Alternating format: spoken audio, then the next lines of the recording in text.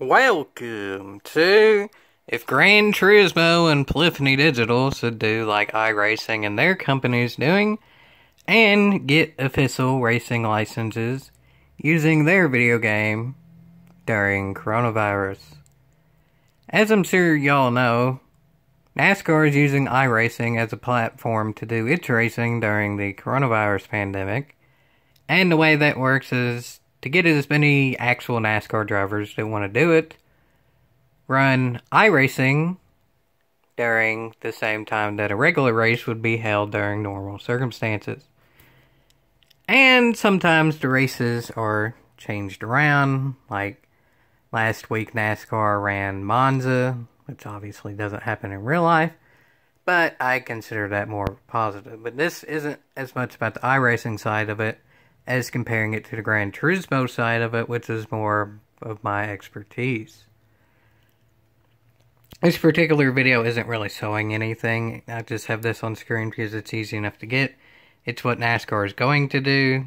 Their next race is going to be, where you can see it, at Richmond on Saturday, of the time of recording this video, obviously.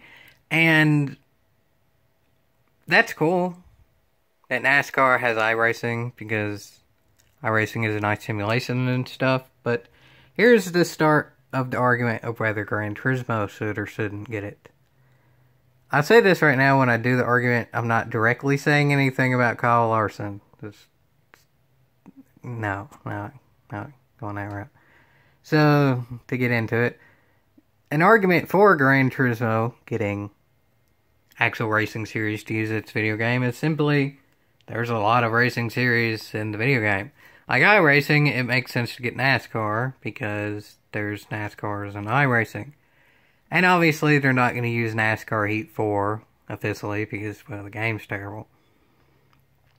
There is apparently a Esports series in NASCAR Heat 4, but it's like there's Esports and NBA 2K. Those two games aren't simulation. Again, there can be Esports without a simulation game. I mean, look at Fortnite and such. But I would consider Gran Turismo's to count as simulation, or at least about the best you're going to get on consoles. And well, things that Gran Turismo can simulate, because they already have them, would be along the lines of Super GT 500s, the Formula cars that have been added recently, the ones that are the Honda and Toyota. Le Mans to an extent, but they don't have every one of the newest models and such. Granted, they don't really for Super GT 500s either, but I would assume that would be a cheaper license to add than Le Mans. And of course, there's also the issue with Le Mans in that there's tons of different classes of it. In Super GT, there's just 300 and 500. I would assume the money would be more on the 500 side in terms of getting drivers to do the races. So, I think that would definitely be a positive of Gran Turismo's. There's already some basis to build upon. Granted, I can't name one Super GT 500 driver, but I'm sure there's a lot of people worldwide who can. So, I'm sure there could be money to be made there and overall benefiting the community as well, because it's something to watch during all this. All in all, I think that's the main reason NASCAR is doing this, is not even necessarily directly for the money. Of course, the money helps, but it's to keep the fans on board. It's to have the fans something to watch. If the fans get bored, they might not come back. If they give them something to watch, they'll come back later. But it is somewhat about money. Well, they're doing it first for entertainment. Give the fans entertainment so that way they can keep their money later on. I know that still sounds kind of bad saying it, but let's face it, it's still all in all about money, no matter the circumstances. And it's also another positive of Gran Turismo. Gran Turismo has been proven to make a good bit of money. Granted, the actual amounts aren't known, but still, it's obviously a profit, doing what it's already have done with GT Academy, that was so popular it got on TV, and now the Gran Turismo FIA Cups that get seen by over 1 million people over all the social media platforms it's on now. And in the future, most likely, I would assume it would come back, whether Gran Turismo gets real racing drivers to do some things or not. Gran Turismo has proved to be successful with simulation to become real world. That's been proven in GT Academy, and supposedly there was a thing when GT Sport was coming out that the people who won the FIA Cups would get a real world racing license. I don't really know what happened there. I mean, I don't really think the stipulations to get some type of real world racing license is really all that hard. You see a lot of YouTubers do it now. So I don't know why that's such a big issue. I mean, I'll say this, there's a lot of YouTubers who are slower in Gran Turismo that got real world racing licenses since the FIA Cups have came out. I'll say that. Top drivers in Gran Turismo are faster than them at Gran Turismo. That's another point, too, that could actually be a positive depending on how you spin it. In NASCAR, sometimes you get the actual iRacing folks race against real-world racing drivers as well. And while sometimes that can lead to controversy, a lot of the time it leads to nice toe-to-toe, really close racing. Like Dale Earnhardt Jr. is just as fast on a good day as the people who race in iRacing and not NASCAR. So that's nice to see. And I think to an extent this could happen in Gran Turismo as well. Because the best of the best are obviously going to be good on every track. But here's something else that could be done. Instead of maybe having the best of the best, I guess you could do that as well. But to make the racing closer, you could do like what Jimmy Broadbent and Super GT and such are doing in other games and do it with Gran Turismo. Have the influencers of Gran Turismo race the real world drivers. So that way you have people who are elite in their main series versus players in Gran Turismo who are great in, well, Gran Turismo. So you'd think that at least elite drivers would at least still be great driving their own cars in the video game.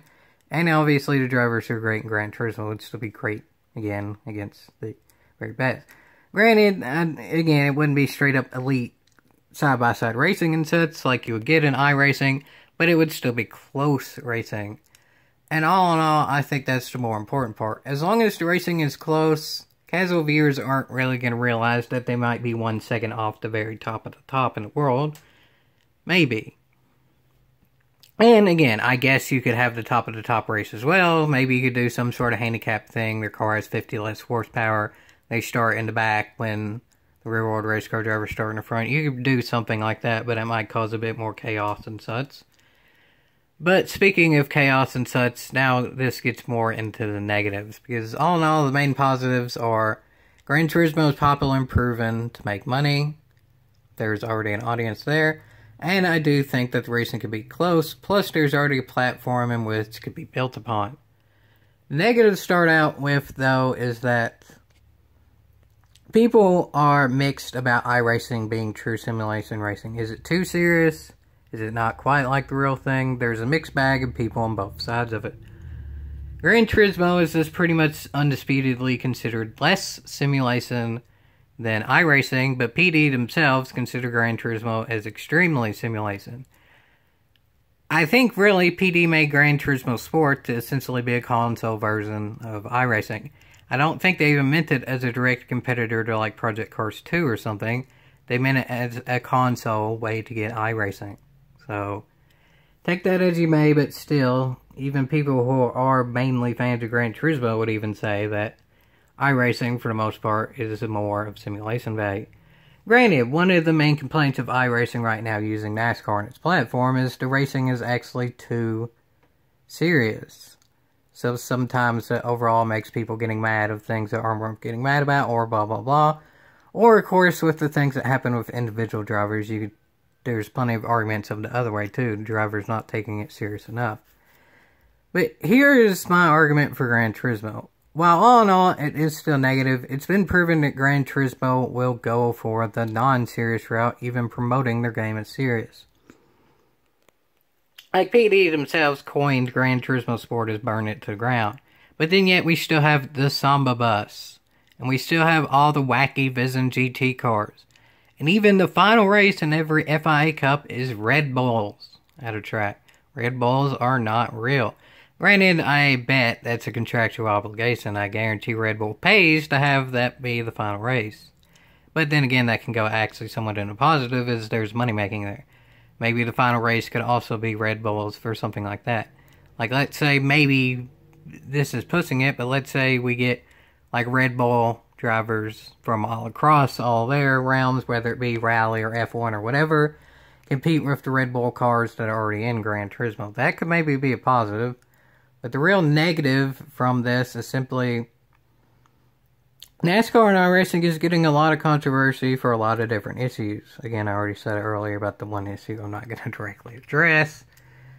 But if iRacing is getting that much controversy, and it's kind of just now getting into the spotlight, Gran Turismo, that's been popular for 20 years and already has its fair share of controversy, would only get that much more.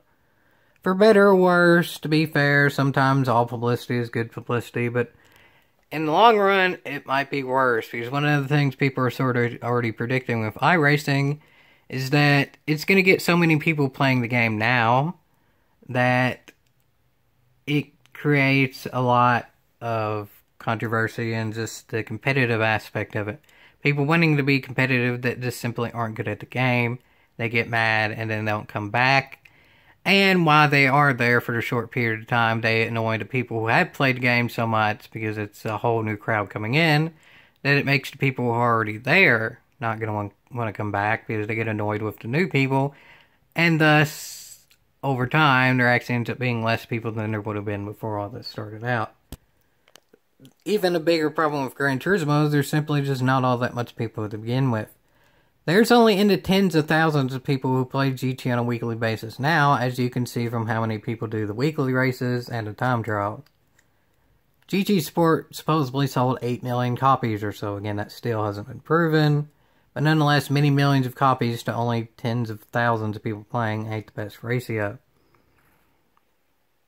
And would it go down if they had reward drivers race? I would say initially it would go up slightly like it is doing with iRacing, but yes, it will go down. Whether that's directly because of the iRacing situation that people are predicting is going to happen, or it's just the game is older by that point, it's probably some of both, really. So is it worth the investment now when it might not even really pay off later? Honestly, more than anything, I think that depends on the loyalty of the drivers and the racing series. Most people are predicting with iRacing is that once NASCAR starts back up for real, NASCAR is going to forget iRacing and just move on. Nothing's official of that either way, whether they will or won't continue. But nonetheless, the drivers might not continue in iRacing. They might not continue as much in iRacing even now, because again, the controversies I said I'm not going to bring up, which is logical. The drivers wouldn't want to continue after that. It's logical that sponsors aren't continuing after that, all that. But granted, that could lead into something that's a gray area. I don't really know if it's positive or negative. That'll kind of end on this. iRacing is getting so much controversy that some sponsors might actually want to move to a new game. Could Gran Turismo be that new game? Well, this is really the gray area. Would PD even want those sponsors to begin with, because there's already been controversies in the past, Blue Emu and such, and also, I mean, this is the most serious bit of the video. More than anything, all this came about of keeping people safe and entertained. Can PD run all this while still keeping up with social distancing, while still keeping everyone involved safe, and still putting on a good enough product that people actually want to see and they can make money from? That's the big gray area. That's what I truly don't know. I mean, I can predict all the things that I do know about, like just simply how many cars are in Gran Turismo and how that can relate to Red World Series, how good of the physics are of Gran Turismo compared to Project Cars and iRacing and all competitors, whether direct or indirect and all that, but I simply don't know if PD would be capable of doing this or not. Granted, I don't think they would have to change up their format too much more than just what they do for weekly races. Because they already have things where they have F1 drivers and such play the video game and do it like that. Like they've had some F1 drivers do it, they had Jimmy Broadbent do it, and then they just put that on Gran Turismo TV. I would assume essentially to have the real world drivers do it, if they can get them to do it, it would just be that times 16 or whatever. would do whatever format they do to set up it for one driver.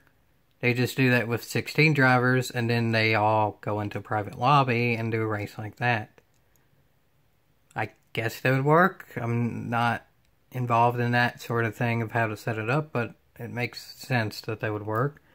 But again, that's really on PD. I don't know exactly. So, whether it does or doesn't, I'm not going to be mad at PD either way. Because more than anything, it's about keeping people safe. Don't risk anybody's safety to do all this.